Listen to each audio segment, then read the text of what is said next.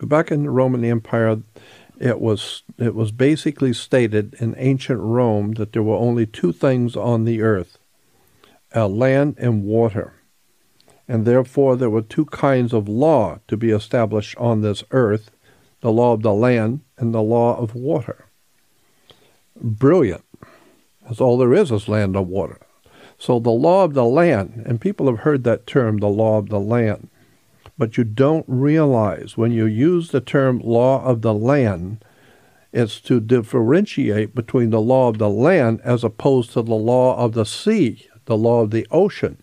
That's why you use that term law of the land, because there's another law that dominates the earth. It's called the law of the ocean, the law of the sea. The law of the land is obviously the law of the people who live on a particular piece of land. As many countries as there are, or as many cities as there are, that's how many laws of the land there is, because the law of the land is different in South Africa than it is in America. You can do things in China you cannot do in Egypt. You can do things in America you can't do in Australia because of the law of the land. The land is where the people live, so it's the law of the custom of the people who live on that particular piece of land. They have decided for themselves what their customs will be. And when in Rome, do as the Romans do. So if you're going to go to Australia, you're going to go to South Africa, you're going to go to Egypt, you better learn what they can do and what they can't do. And if you don't like it, then you go back home where you can do what you want to do. But if you're in somebody else's country, you have to abide by their custom, the law of the land. Now, there is another law called the law of the sea, the law of the ocean. That is the banking law, because you can get a credit card in America and go to China and live pretty well and go vacation. Or you can get a credit card in Africa, in South Africa, and go to China on vacation and eat very well and live very well and go on a vacation. Why? Because it doesn't have anything to do with the custom of the people. We're talking money. Period. It's just money. One law of the sea, water. So we say in America, money goes through your hands like water. No, money is water. Maritime Admiralty law of England. The law of the sea is the law of banking. Banking law is referred to as the law of the sea. Therefore, let me explain to you. When a ship pulls into harbor, we may have talked about this before, but it's important, so we need to hear it again. When a ship pulls into a harbor, first of all, you need to understand, according to international law, all ships are female. There is no such a thing as a male ship. All ships by law are female. That's why you will hear captains say, she's a good ship, and she's been seaworthy, she's this and she's that. All captains will refer to their ship, rocket ship, sailing ship, doesn't matter what kind of airship, the captain calls his plane she. She's a good ship. She's seaworthy. Why? Because all ships by law are considered female. Reason why? Because all ships, any kind of a ship, delivers a product. And so the idea goes back into the ancient world of Sumeria, ancient Greece, ancient Rome, where the idea was the male manufactures, but the female produces the product. So therefore, we humans were manufactured, but your mother was in labor and in the delivery room because she was building a product. And giving birth. And giving birth to a product. Therefore, when a ship pulls into a harbor, she parks at the dock. And where she parks at the dock, she ties off a rope onto the dock to hold her in her berth. Every item coming off of that ship from anywhere in the world to anywhere in the world, doesn't matter. We're talking business. We're talking banking. Any item on that ship coming off that ship must have something called a certificate of manifest, because yesterday the ship wasn't here, But today, we come to work, and there's a ship here from Japan or from China with $800 million worth of televisions or whatever. So it has manifested. $800 million worth of business is waiting for you at the dock.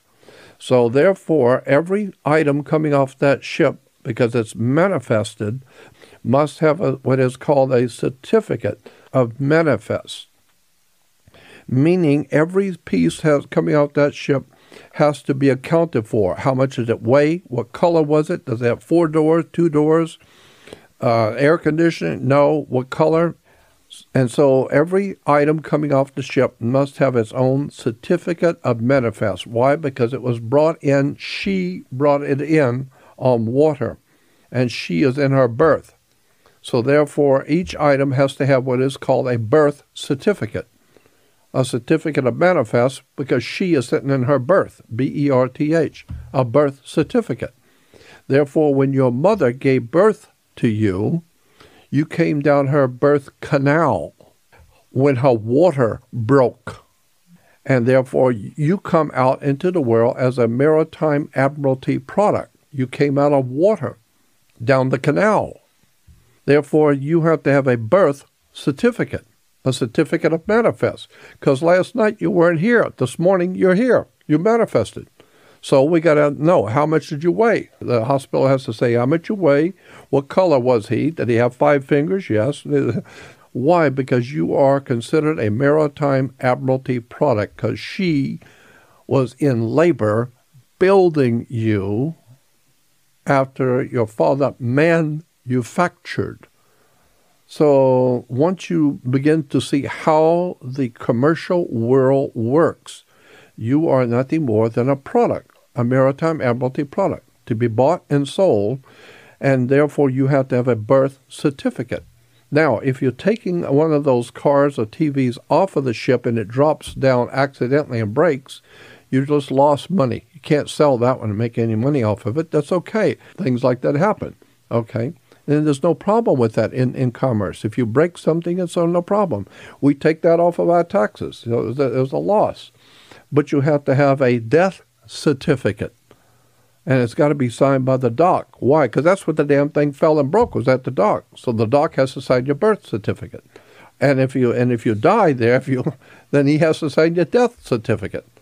And we better make sure that the doctor is not lying about the death certificate. Because if you're lying about the death certificate, that's prison time for a doctor. You don't want to lie. Did this person, was he born dead? Yes. Prove it. Sign the paper and put your life on the line as a doctor and tell me that this person died at birth. And if we find out you're lying, because now he doesn't have to pay taxes, he doesn't have to be under government control, he's totally free because we don't know anything about him, and we find out you're lying, that's a felony for doctors. You go to jail for that. So therefore, doctors will have to sign your birth certificate. They have to sign your death certificate. Why? Because you are a Maritime Admiralty product. Your mother created you. After you were manufactured, you were created, and she was in her labor. She was in labor in the delivery room because she was delivering you as a product. And that's why in your birth certificate on the bottom, on the right-hand bottom of the birth certificate where your mother or father signed, look at it. Look on the birth certificate. It doesn't say mother or father. It doesn't say parent.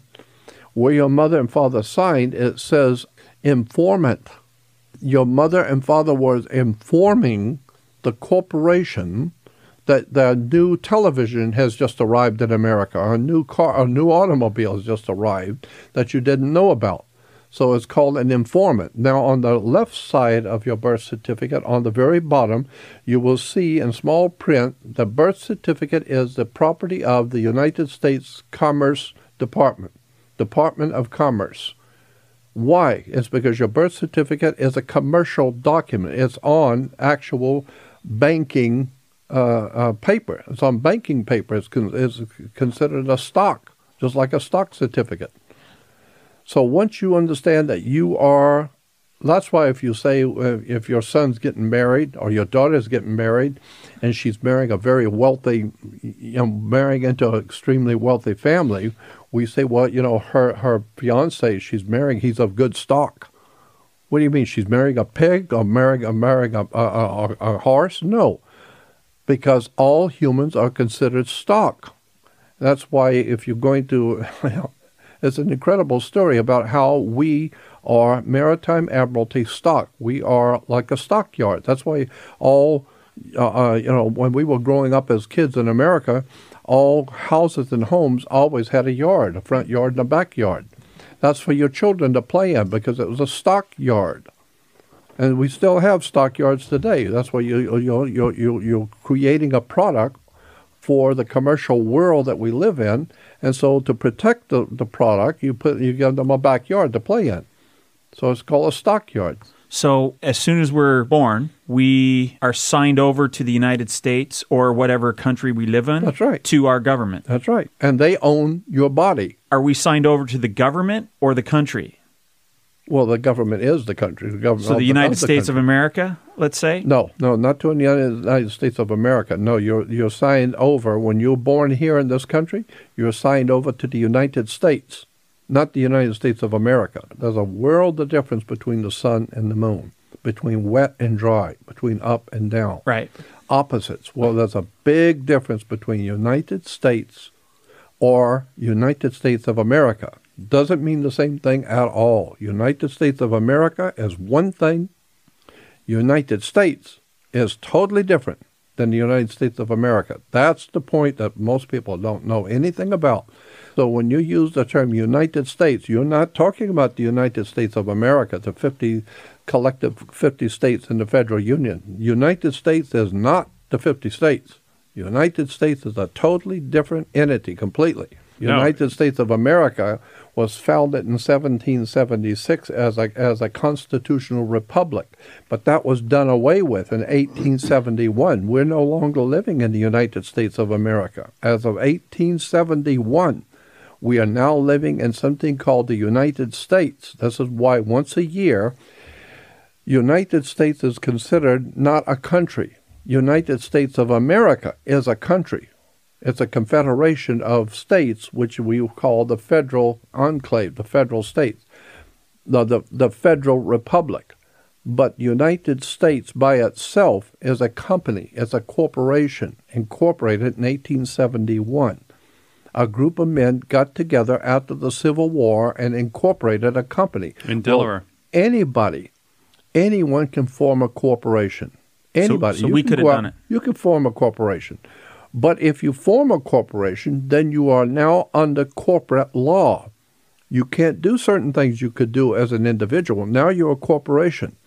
But, of course, you get certain perks as a corporation, too. So there's some good and there's some bad. There's some up and there's some down. Now, certain things you can do now as a corporation you couldn't do as by yourself. So corporation is a business.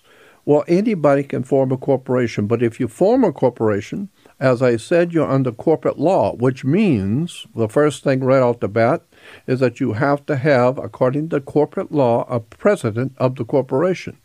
You also have to have, according to the law, a vice president of the corporation, and you also have to have a secretary-treasurer. At least those three things you have to have if you're going to have a corporation. So today we have a president, we have a vice president, we have a secretary-treasurer of a corporation, a privately owned company, a corporation. And the corporation was incorporated in Delaware in 1871.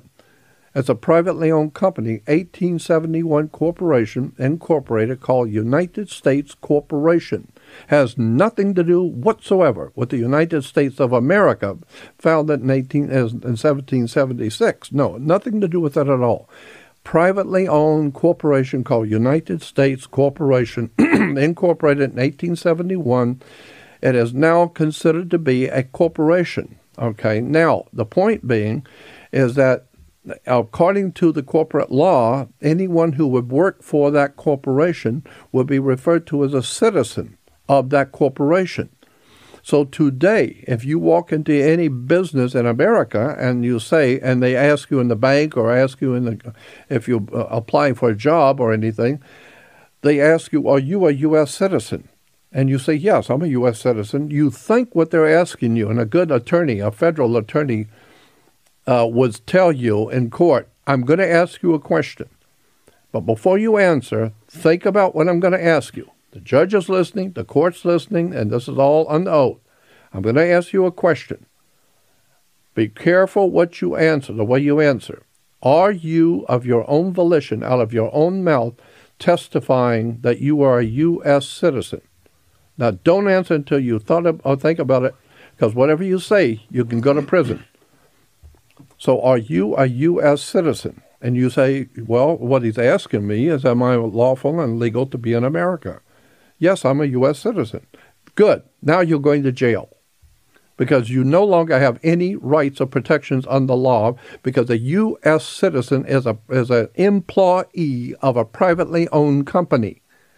You have no jurisdiction. There's no jurisdiction to protect you under the Constitution or the Bill of Rights. That's an American, not a U.S. citizen. So therefore, there's a world of difference between a United States citizen and an American United States of America. Because the United States of America, there was no U.S. citizenship. There was state citizenships. You were a citizen of the state in which you were living. That's why today, in 1871, after the Civil War, there was a privately owned company established called United States Corporation. And in that, they stipulated that anyone who would work for that corporation that was founded as a company, corporation, would be called a citizen. So today, if someone says, are you a U.S. citizen? And you say yes, what that means is that you have testified with your own, out of your own mouth that you are an employee of a foreign corporation because it's foreign to any state, because the United States Corporation is not in any one of the states, so it's a foreign corporation. It's a place called Washington, D.C., and Washington, D.C. is not one of the states of America. So therefore, it's a foreign corporation. It's in a particular area called District of Columbia. District of Columbia is not a state. District of Columbia is is 10 miles square where the corporation operates from. But it's not in Maryland, it's not in Virginia, it's not in New York. It's a whole area that has its own flag, its own laws, its own jurisdiction, has nothing to do with the 50 states of the Union. And people don't realize that. They don't even have their own congressional seat. They don't have their own senatorial seat. It's its own little entity. Well, I got a lot of questions. First of all, who was the first president of United States Corporation? Oh, well, yeah. Google 1871 president. So the point being is that today, if you say that you are a U.S. citizen, what you are saying in law, in any courtroom, what you're saying is that you are an employee of a foreign corporation. Foreign corporations are perfectly fine in any state. All kinds of countries have corporations in America.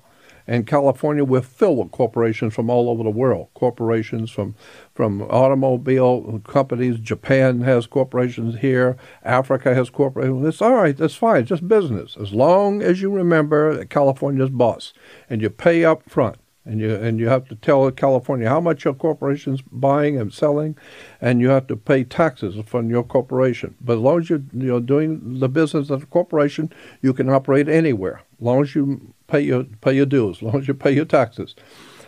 The corporation called United States is operating in a place called Washington, D.C., which is not a part of America. It has its own flag, the Washington, D.C. flag, which has its own jurisdiction, its own police department. It has nothing to do with the 50 states of the Union at all. So what it amounts to is, if you want to try and understand it this way, if you have a building, if you have what do they call them, condos, if you have a condominium building with condos and there's 50 condos in the building or 51 units in the building.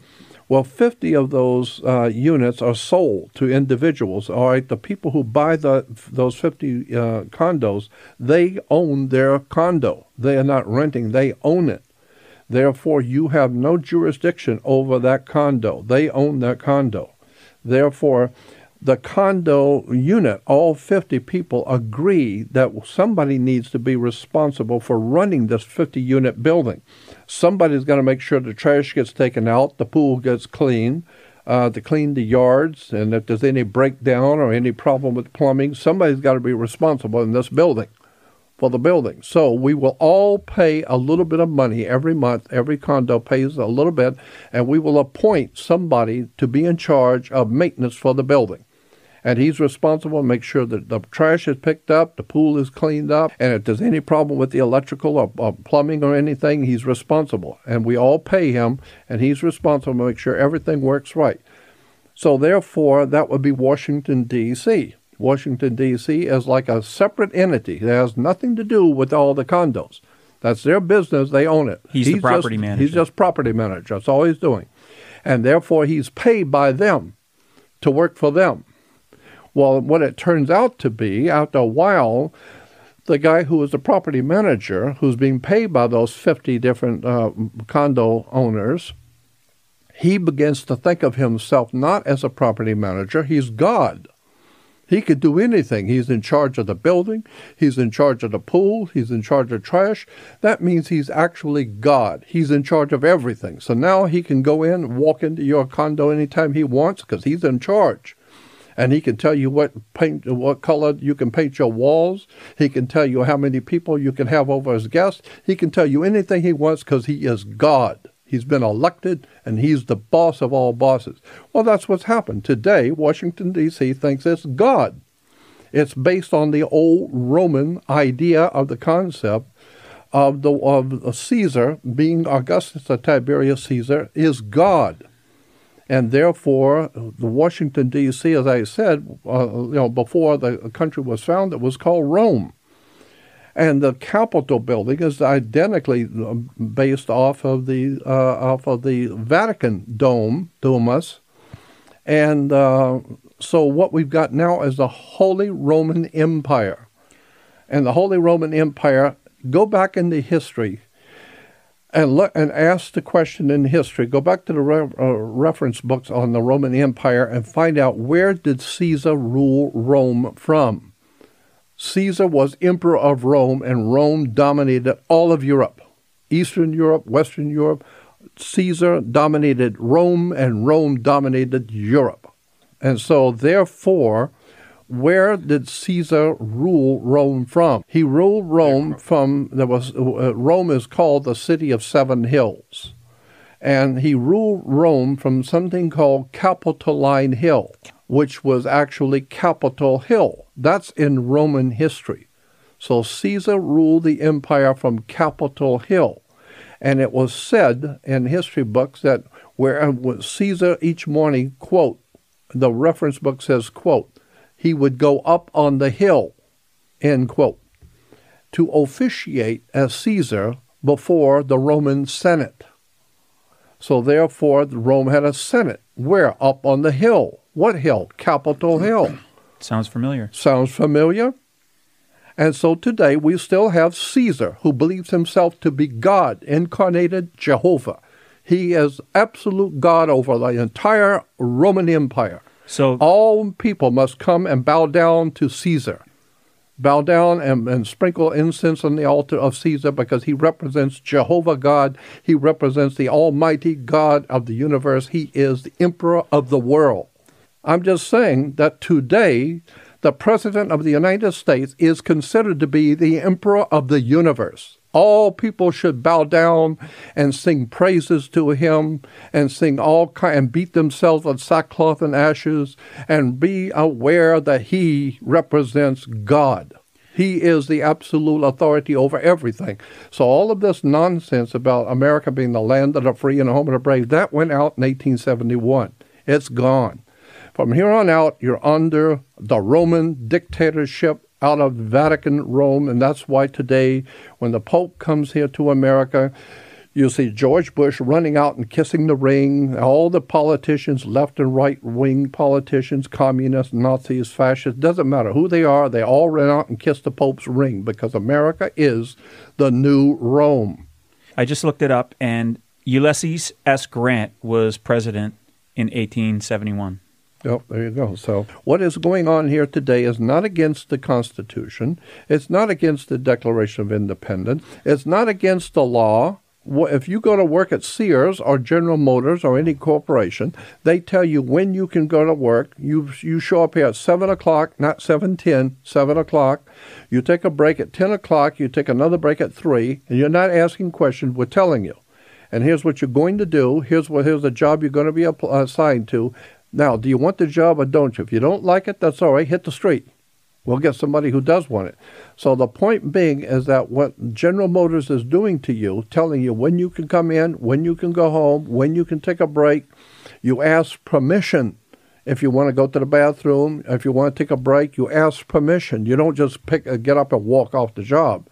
So the point being is that they own you for that 8 hours or 9 hours you're at work. They own you. You live by their rules. As long as you're inside that corporation working, they're the boss, not you.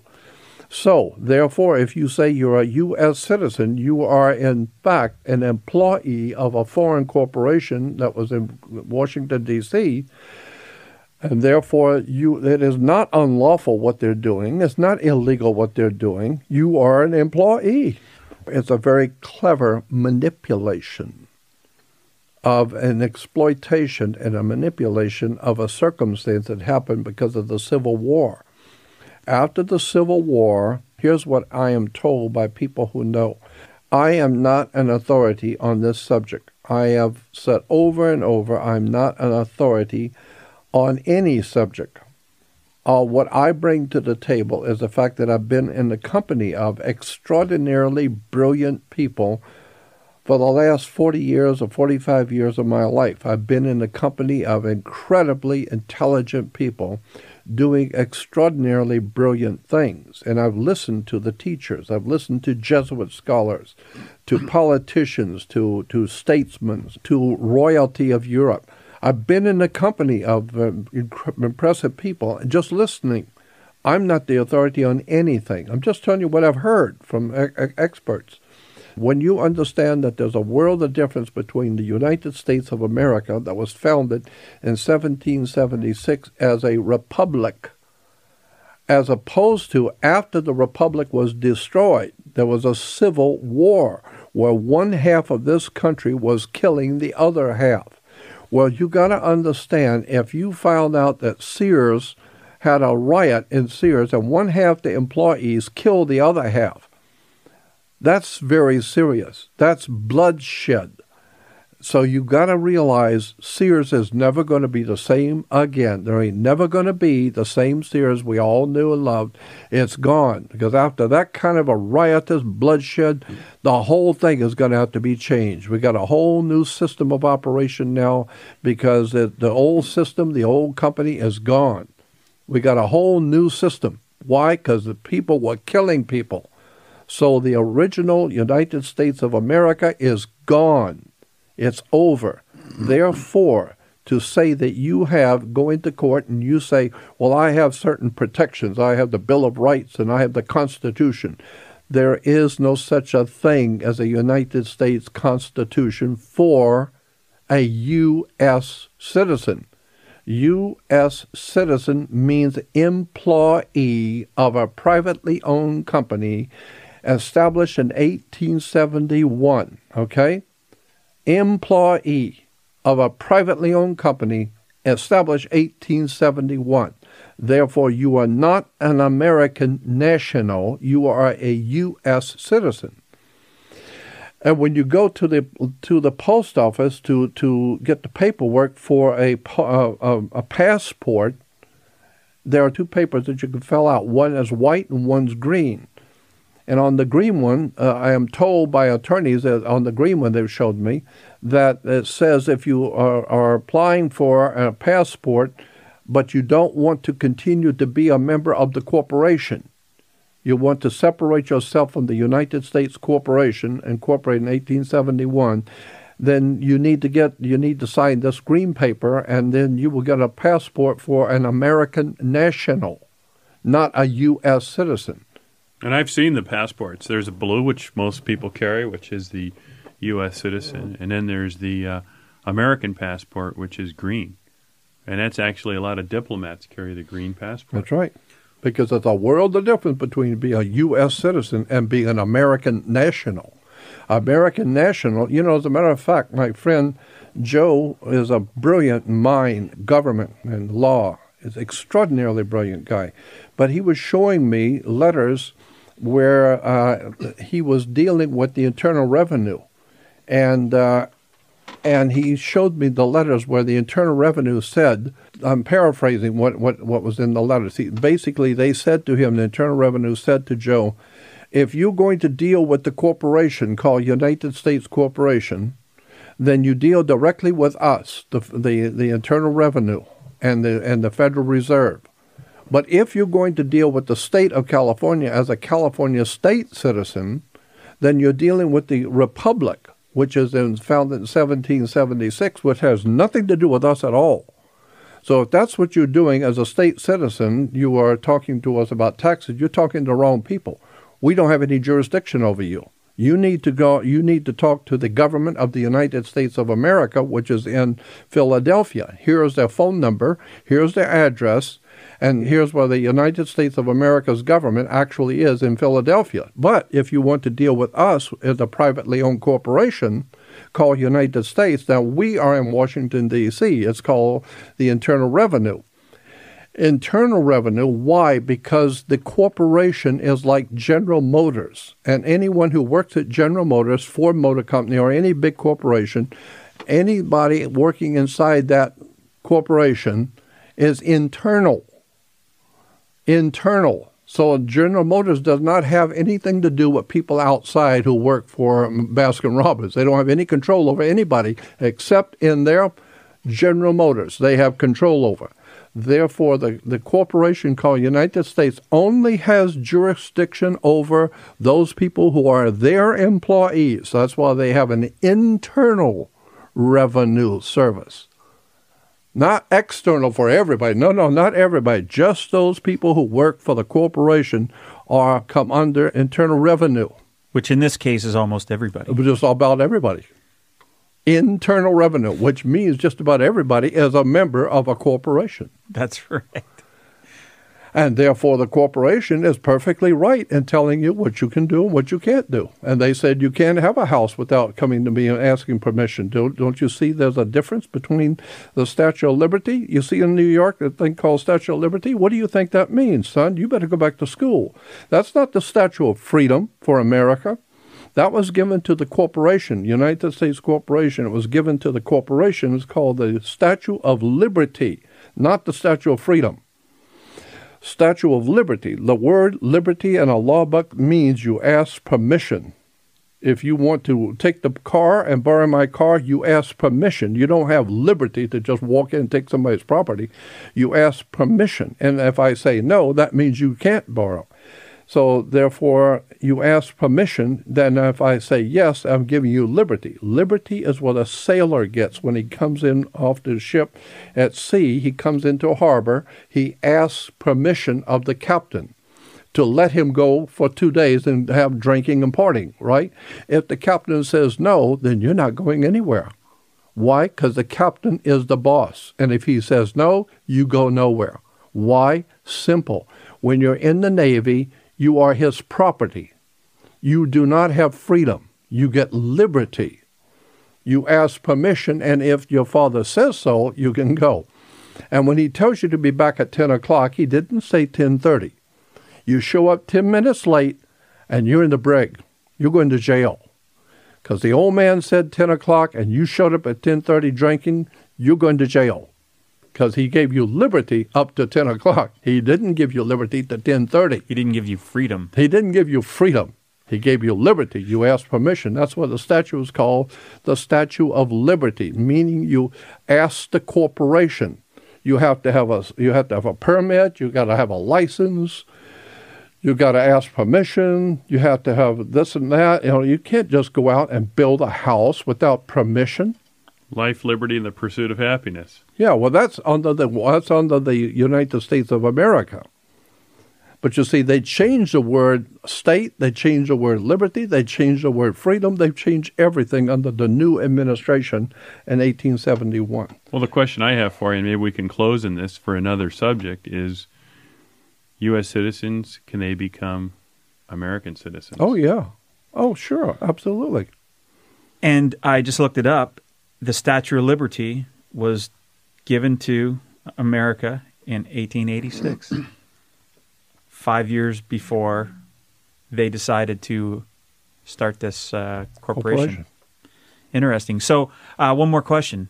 The United States was a privately held company. Yeah.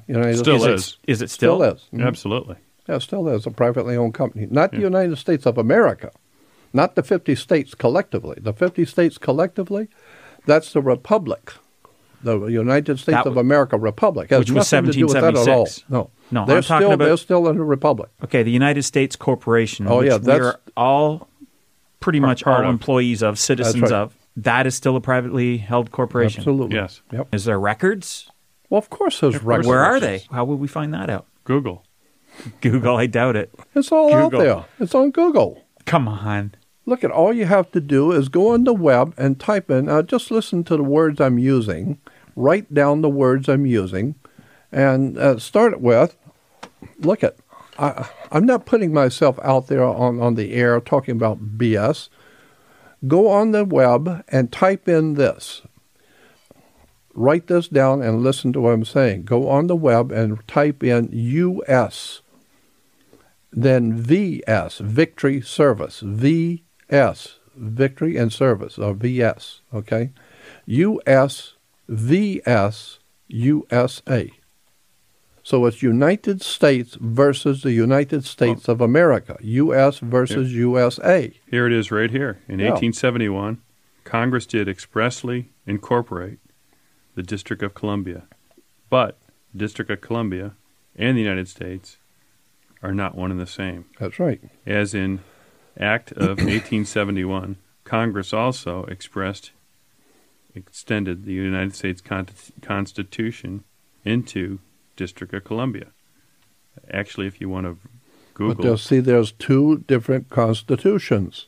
Correct. There's a Constitution of the United States, and there's a Constitution for the United States.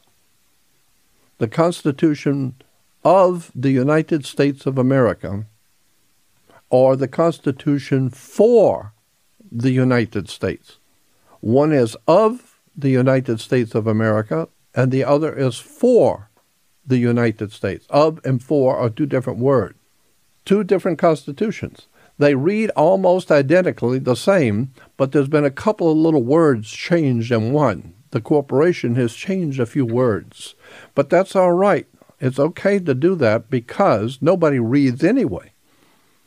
Since nobody reads anyway, and no one has any idea what I'm talking about, that's okay, because nobody's going to say anything, because it has nothing to do with anything of any real importance, like Paris Hilton being laid, or basketball, or tennis, or sports, or anything that's important to the American people. Now, who owns you and your baby and your child? Who owns you? And who can put you into prison and who can take your life? That's unimportant. What's important to Americans is basketball, it's sports, it's it's entertainment. Things like who owns your body and who owns your person and who owns you. Americans couldn't care less, as long as they got plenty of beer and a lot of alcohol, because we do happily, thank God, at least in America, we got a liquor store on every corner.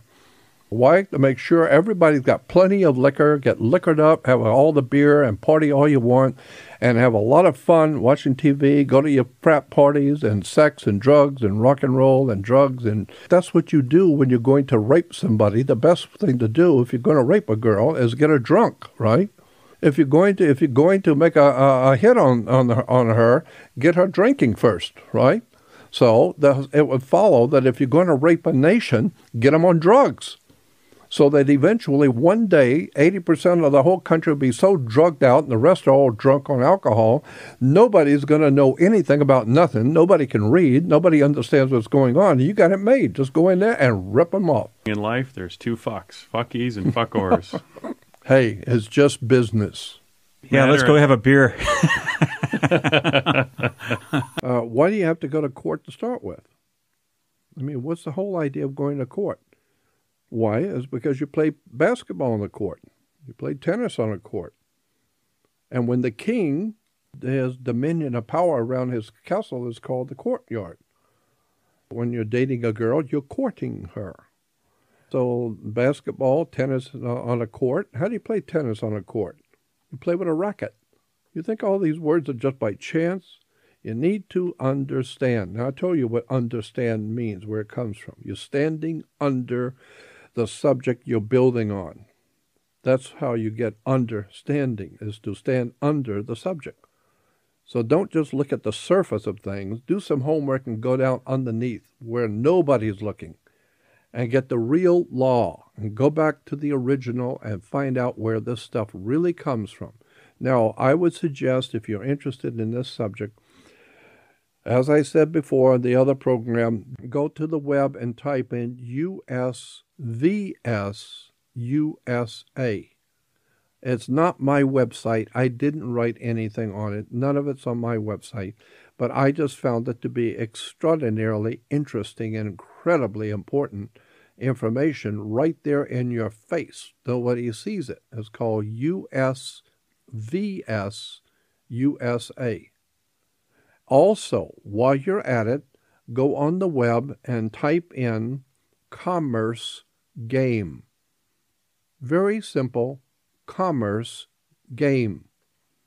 And then also, while you're at it, since you're doing some reading and studying now for the first time in your life, you're actually waking up and actually putting something in your brain besides Paris Hilton getting laid or the basketball score. Since you're now actually doing something intelligent, like reading a book and understanding where your government comes from and why you're going to prison, it's because somebody owns you.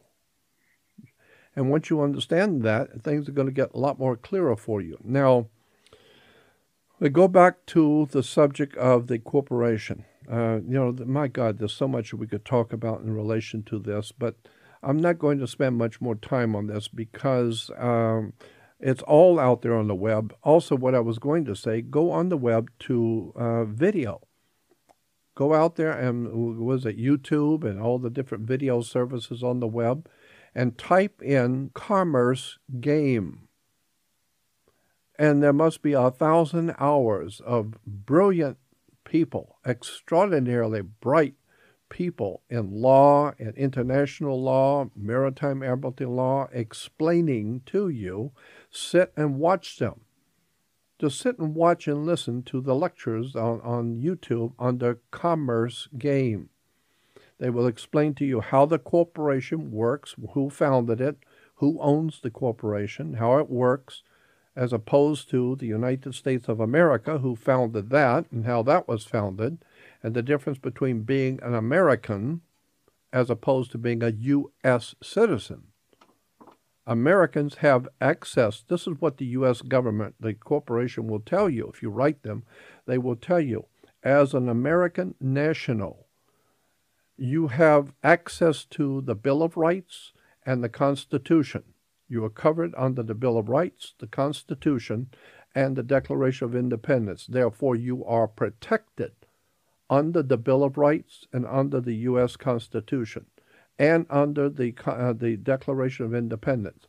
They will tell you that. You are protected. So if you are an American national, when you go into court, there are certain things they can't do to you because you're an American. You're a free man. You have certain rights and privileges that a U.S. citizen don't have because you're not a member. That's the same thing as if you work for Baskin-Robbins or for some store and you go into Sears. Sears can't do anything to you. You don't work for them. You're not their employee. They don't have any jurisdiction over you. They can't tell you when to come in and when to leave. Why? Because you work for a different company. They don't have any control over you, no jurisdiction over you, only their own employees. That's why if you're a U.S. citizen, they have direct control over you because you are their employee. Now, if you are their employee of the corporation, let me give you an example, like let's say Ford Motor Company. I use a big corporation because the U.S. is a big corporation, okay? So if you're working for, say, Ford Motor Company, well, Ford Motor Company, my God, it must be in 50 different countries. There's a Ford Motor Company in India. But if you work for Ford Motor Company in any country in the world, you're still an employee of Ford Motor Company. It doesn't matter what nation or what country you live in. You are still a member of Ford Motor Company. Therefore, you are under Ford Motor Company's laws, regulations. And if you do your job, which they needed somebody to do the job you were hired to do, and if you do your job, Ford Motor Company feels very secure that you are doing your job and taking care of your responsibility. They feel better about things because you're doing your job. Therefore, you are considered a security for them. Because they had a problem, they had an opening that they needed some help. You came in, became their employee. Now they feel secure that their job is being done. Therefore, a whole association, all the people working for Ford anywhere in the world, collectively, are called in law. It's a collective body of people who work for Ford Motor Company, all nations and languages. They are referred to in law as the body social. The body social is a word in law meaning everyone who works for Ford. I don't care if they're in Afghanistan or in L.A., doesn't matter. If they're working for Ford, they're part of the body of Ford. It's called in law the body social. And as long as you're doing your job, then you are a security for the body social, which means they're making money now, and they're doing real well. As long as you do your job and make sure you do your job well, they're making money, and they're paying you, and what are you happy? What do you got to say? They're paying you, and you're doing real well. They're buying your beer and paying your bills. So you are a security for the body social. That's why when you retire, which means at 5 o'clock you go home, you're retiring from, so you walk out in the street. Now you're not under their jurisdiction anymore until you go back the next morning. So therefore, if you do your job well, you are security for the body social. So when you retire, you get social security. Why social security? Because they have made money off of you. So they're giving you a little dividend. They keep you quiet, keep you happy. They appreciate what you did. So they give you a few bucks to go live and get out of here. Go home and we'll send you a check every month. So you get something called social security. Why? Because your body is a security for the Ford Motor Company body social. For the whole social organization called Ford, your body was a security for it. So you get social security. It's not that they're giving you anything. You were a security. Now it goes in, there's another reason why it's called social security, because your physical body, your flesh and blood body is a security on the New York Stock Exchange. Your flesh and blood body is also security around the world on the different stock exchanges of the world. You don't know that, but your body is a security on the banking corporations of the world. If you go back and get your birth certificate, which remember, a birth certificate, your mother gave birth to you. She was in labor. So when she gave birth to you, the corporation took your body. They own your body. And your mother and father signed where it doesn't say parent, it says informant. And then look where the security, it's on bank security paper. All birth certificates are on bank security paper. It's the same kind of paper, the same design laid out. Stock or bond? Any stock and bonds, of course. Any stock or bonds. Where's the significance with the common stock, preferred stock, where the common man versus the preferred man? Of course. That's why I said if your daughter's getting married and she's marrying into the Rockefeller family, we say, well, boy, he's of good stock. What do you mean? She's marrying a cow? No, it's good because humans are considered to be stock in the corporation. So he's of good stock or she's of good stock. So your body, your physical body is a security on the New York Stock Exchange. You are considered stock. Are all our stocks worth the same amount of money? Yeah, all stocks are worth the same amount of money. And I'm not sure exactly how that's figured. I know who does the figuring. I know basically, and there's a lot of information already out there. All you got to do is go on the web and type in birth certificate stock market. Birth certificate stock market. And all kinds of stuff will come up explaining how the stock market works, what your birth certificate is, how your physical body, flesh and blood body, are a security on the New York Stock Exchange, and that you're being bought and sold all around the world. Your body is. Well, that's what you look at the back of the Social Security number. There's usually a number. That's right, a series of numbers. And there's some theories that say that number is actually an ISIN number, which is a security or bond that's tracked around the globe. That's right. And that's why it's on the dollar bill. I mean, you look on any American bills, any bank notes, and you will see the same numbers. The serial numbers on bank notes in America are the same serial numbers on the back of Social Security card. Take your Social Security card and line up the number on the back with the numbers on the American bills, and you'll see they're all the same numbers. It's because your body is a security for the Federal Reserve that prints the money. You are the security for the Federal Reserve. Yeah, and that's where it went into the Department of Human Resources and Social Security Administration. And I think part of that goes back into 1933 when the U.S. government was rebuilt with all these new departments after we were bankrupt after the Great Depression. That's right. Bankrupt after the Great Depression and had to refinance the whole corporation, and the corporation needed money. Go back to 1913 with the Federal Reserve Act. That was put into place. There's all correlations between World War I, World War II, kind of where we're at today. Where can I see that? You just go on the web and go to Stock Market Birth Certificate, and go also to video, YouTube, and listen to the experts. I'm not the expert. I'm just telling you, go to listen to the experts. They'll explain it all to you. Just go on the web to YouTube and type in Stock Market Birth Certificate or Birth Certificate Stock Market. And then listen to all the experts. They were giving lectures on the subject of how it works, why it works the way it does, and all that. It's all been out there for years. Nobody reads. And the reason why most people have never heard this is because it's basically the reason why most people are not aware of this kind of knowledge is very understandable. It's very reasonable. It don't have anything to do with basketball or sex or Paris Hilton or Big Top Pee-wee, or Bugs Bunny, or the sitcoms, and 2.5 Men, and all this other silly nonsense that Hollywood gives to children. They give, that's when I was a kid. Today, even when adults get together, they always tell the kids, go out and play ball. Why? Because the men after dinner want to talk man talk. The women are going to be in the kitchen talking women talk. And men don't have any place in there, so just stay out of the kitchen because you don't want to hear it anyway. The women have their own thing, and the men are going to be sitting in the front room with the cigars and the wine, and they're going to be talking business and talking stuff, right? And we don't want children sitting here hearing what we're talking about. So you tell the kids, go out and play ball. Well, here's how to find it. If you Google it, it'll state that first date, the year that you were born. So if you were born in 1967, you / and then you put in the letter D for Delta or date, and then you obviously all uppercase, and then you'll type in that number. And that's how you can check it, and you can go to different sites. One of the sites here is showing, go to fidelity.com. That's a great way to check a stock symbol and whatnot. If you back up, go to fidelity.com, type in the year that you were born, / Delta, and then the numbers, and that should show when you were born.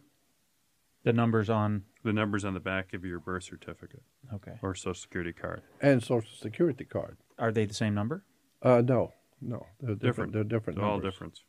They're all different. But I'm just saying, look let me state again. I'm not the world's foremost expert on any of this. What I bring to the table, if anything of any value, is the people that I have been in the company of. I have been blessed with the ability to be in the company of extraordinary people who know extraordinary things.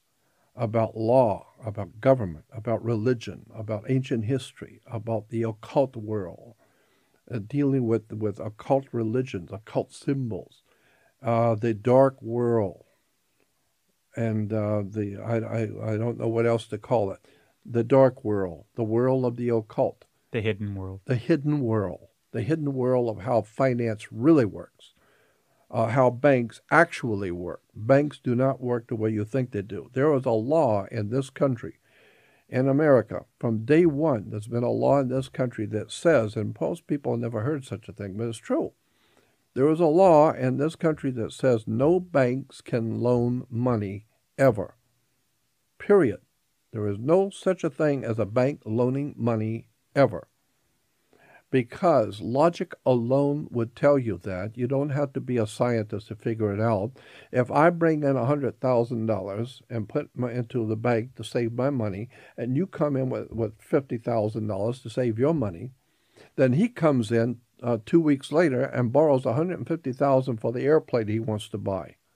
What, he's going to give you my money and your money to buy his airplane? You must be out of your mind. I didn't put my money in there for him to buy his airplane. I'll put my money in there to save my money, not to give it to him. So therefore, you can't give my money away. So when you wrote out a check at the bank and gave him $150,000 for his plane, where'd that money come from? You didn't use my money, did you? Because my friend went with me, he put $50,000 in, and he wants to know where his money is too. So where did you get the money, the $150,000 to buy his airplane? Oh, that's a whole different story. That's a whole different story where banks get their money. Banks are not allowed by law to loan money. So don't tell me that you borrowed the money from the bank to buy a new car or to buy your home. You didn't borrow a nickel, period. That's the law. Now, how did you get it? Well, that's a whole different story. But what you need to understand, you never, ever have or ever will have an opportunity to borrow money from a bank. It don't happen. That's the law. Banks cannot loan money. Okay? So move on. Let's talk about something else. That's the law. You cannot loan money. You cannot loan somebody else's money. Logic alone would tell you that. They're lending you your own money. That's right. Okay. I was going to ask. Let me explain. Okay, let me give it to you very quickly. Again, I'm not the world's foremost authority on anything. Okay.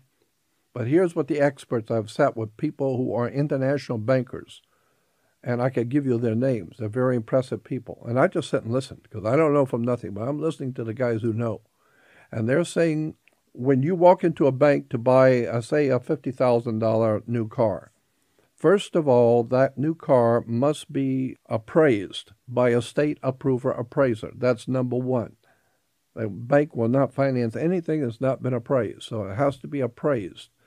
Why? Because the state has given you authority as an appraiser to tell me how much is that car worth.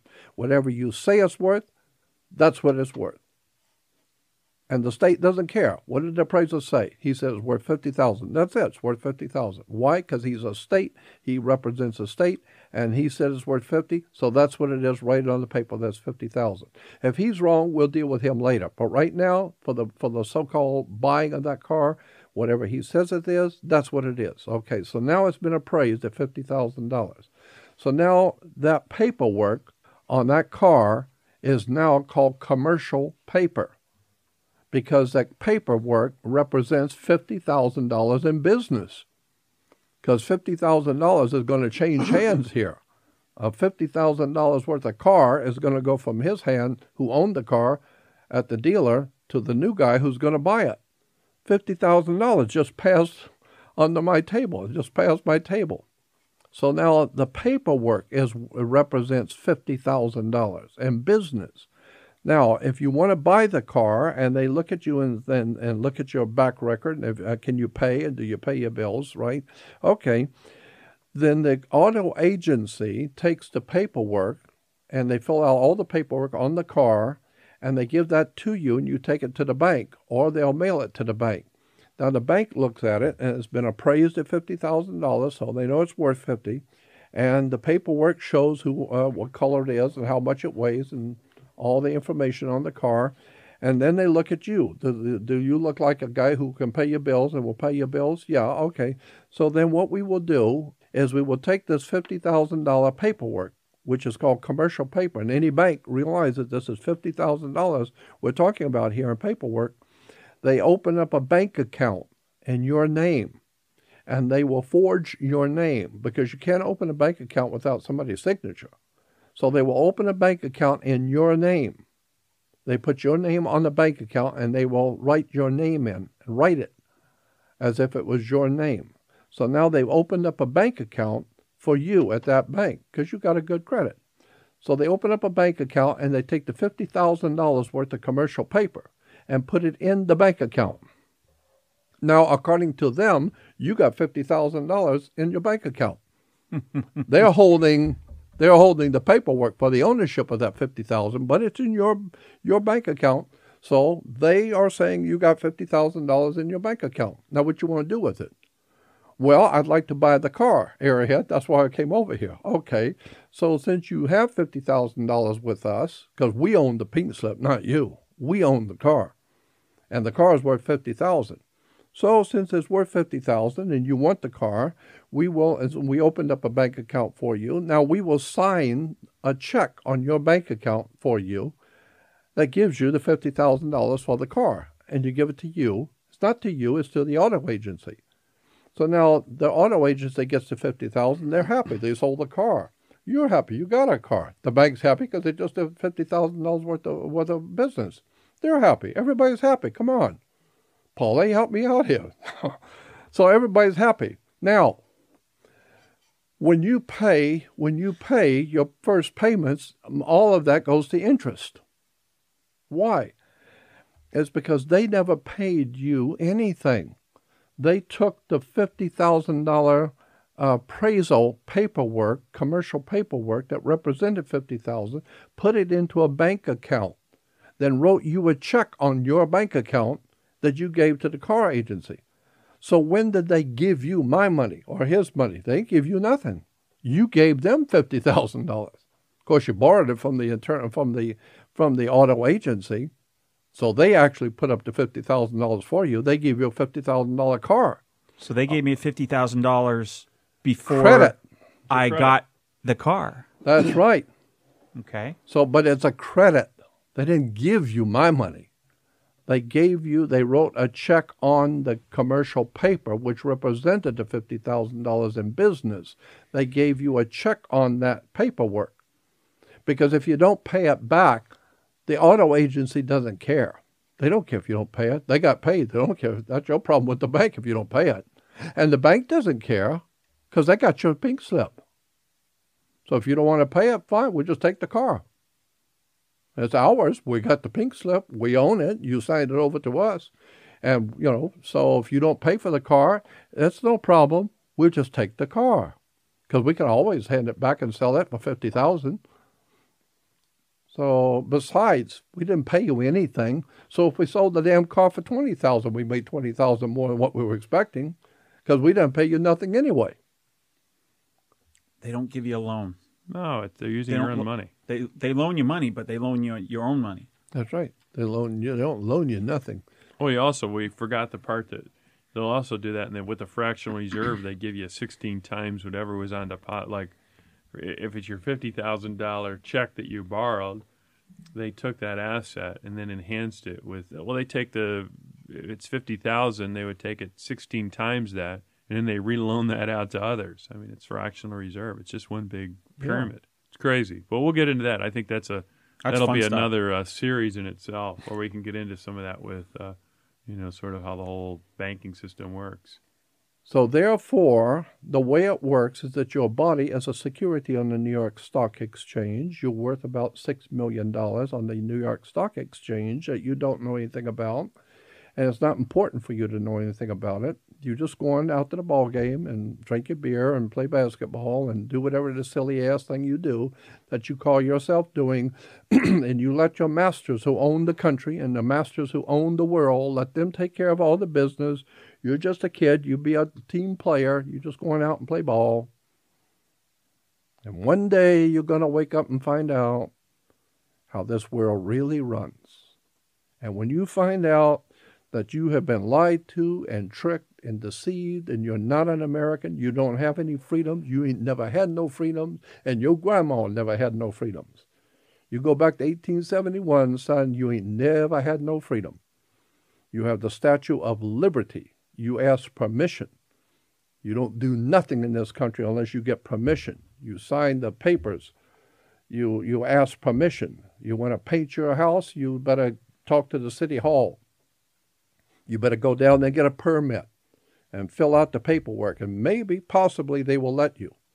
But if they don't let you and you do it anyway without them letting you, you work for the corporation they are head, and you built something here on the company property, and you didn't ask the bosses for permission. Go tear it down. Well, I can't tear it down. Then you're going to jail because you work for me. I don't work for you. So you're going to jail for doing something you did not ask permission for, because you don't walk around here like some damn fool talking that you got freedom and liberty and justice, American. You ain't got no freedom. You're a U.S. citizen, which means you're an employee of a privately owned company, and you're going to jail because you didn't ask permission. You talking to me? You talking to the boss. You get a permit from the city. You fill out the paperwork and you get a permit. You get a license. That's why when you get married, you have to have a license to get married. Why? Because marriage is considered, by the international maritime law, marriage is considered a company. So when I see you with the girl, I said, you know what? She's bad company. And you say, mind your own business. Because you get married and she's going to be your partner. What are you talking about? Business, marriage, partner, company. She's bad company. Mind your own business. She's going to be your partner, business, company, partner. You're talking business here. So if you're talking business, you're going to have a license to practice, to take care of business. It's called a business license. Why? Because your body is considered a corporation. Your body is considered a corporation. When you die, you are referred to as a corpse because your body is a corporation. So when one corporation is getting ready to do business with another corporation, she's a corporation. And when she dies, she's a corpse. And when you die, you're a corpse because you're a corporation. And therefore, she's a corporation and you're a corporation. Two corporations are getting ready to come together and do some business. So they're going to be partners, right? So if you're going to be a partner in business, you first of all better get all this straight with the government first. Because if you're General Motors and you are Toyota, and General Motors is going to do some business with Toyota, that's perfectly fine. It's just business, nothing personal, just business.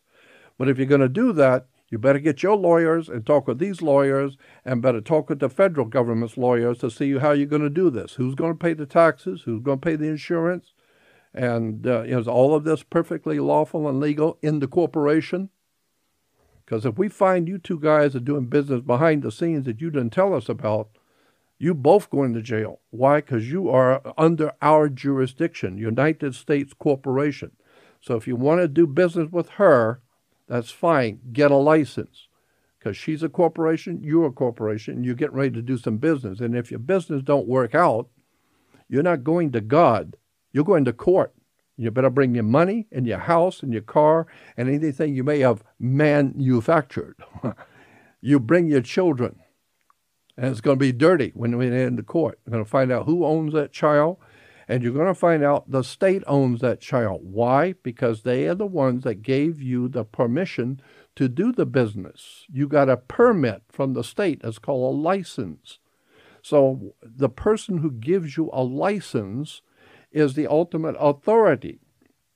So if the state of California gave you a license to get married, That's a piece of business. Therefore, any product coming from that business, the state owns that property because they're the ones that gave you the permission to do any work at all. So she was in the delivery room delivering you in labor. She was in labor delivering you, the product, to the corporation called United States Corporation, who the father manufactured. Understand the way international business works. We humans are security on the stock exchange. We came out of our mother's water. We're Maritime Admiralty products.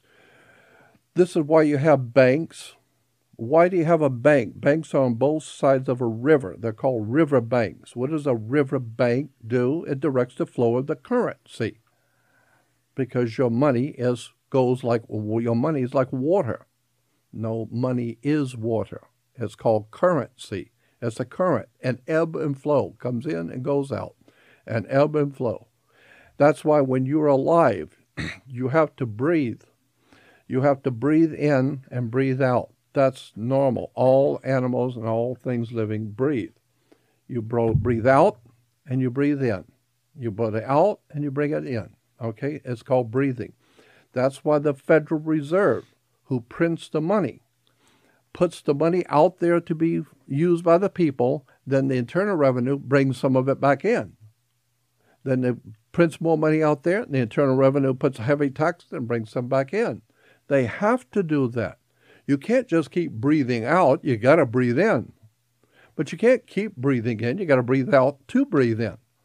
So the same idea is that you put out the money, but then you got to bring it back in and put it back out and then bring it back in. It's the ebb and flow of life. You know, like the movie Network. Life, the world is a business, Mr. Beale. It's all commerce. All commerce. We're talking money here. So if we want to get married, we're talking money. It's business. And whatever you produce, you call it a baby. We don't care what you call it. It belongs to the state that gave you the permit. Then let me explain this to you also. When you buy a new car, you are referred to as an operator. That's why you get what is called an operator's manual, which tells you how to operate the car, when to change the oil, what to do, and what not to do. Operator's manual. However, if you're buying the car, motorcycle, it doesn't matter, 18-wheeler, you still get an operator's manual. Whatever it is, you're buying a motorcycle. It doesn't matter, you get an operator's manual. Why? Because you're considered an operator, okay, of a vehicle. But if you're going to use those wheels, the 16-wheeler or the motorcycle or the car, I don't care what it is you're riding, if it's on wheels and it's going somewhere, if you're going to use those wheels to make money, now it's business. It's different. If you were just going to buy the motorcycle to ride around town, that's it. That's your business. But if you're going to use it as a delivery service, now you're making money with it. So if you're going to use the car and make it into a cab, now that's different. Now you're not an operator. Now that you're using the wheels to make money, we're talking business, which means you got to have a license, right? So now we call anyone who's doing business with wheels, we call them a driver, not an operator. So in law, if you're referred to as a driver, that immediately means to anyone hearing it in a court that you're in business. That's why you have a truck driver, a cab driver. You know, you have a bus driver. Driver means business. You're making money driving the bus. You're not operating the bus. No, you're driving the truck. You're a truck driver. Means you're doing business. Therefore, you have to have a license. It's called a driver's license. So today, we are assumed that everybody is making money. So what they decided to do is make everybody a corporation. Well, what do corporations do if they don't make money? They're in business. So if your body is a corporation, then you must be in business. What the hell you got a corporation if you're not doing your business? So if you're a corporation, that means you're doing business. Therefore, if you're in a car, you need a driver's license because you're not an operator. You're not an operator, you're a driver, because you're a corporation, and corporations are always in business to make money. So we just assume that you are making money, and so we call you a driver. Now you have to have a driver's license. You say, well, yeah, but I'm not using my car. It doesn't matter. What the hell's wrong with you? I just said you're a corporation, right? Yes. Well, corporations are business, right? Yeah, that's it. Out of here. You've got to have a driver's license. So if you're an American national. Oh, that's different. Because if you're American national, now you have nothing to do with the corporation called United States Corporation at all. Now it's totally different. So a big different story now. Now it's a different story. So it's just interesting if you understand what I call occult law. Occult simply means hidden.